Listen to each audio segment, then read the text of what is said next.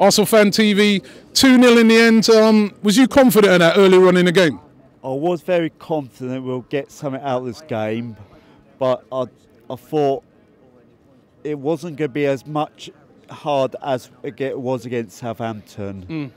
But I was confident we will get 2-0. I was even saying that we'll get 2-0 a win.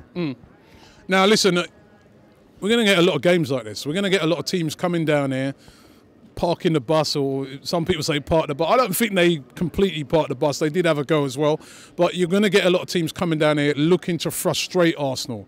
Now, are we just going to have to be patient? What is the tactic going to be against these teams?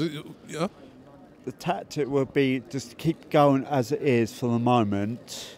And really, because I feel that if we can keep at this, at this sort of form, we can go further.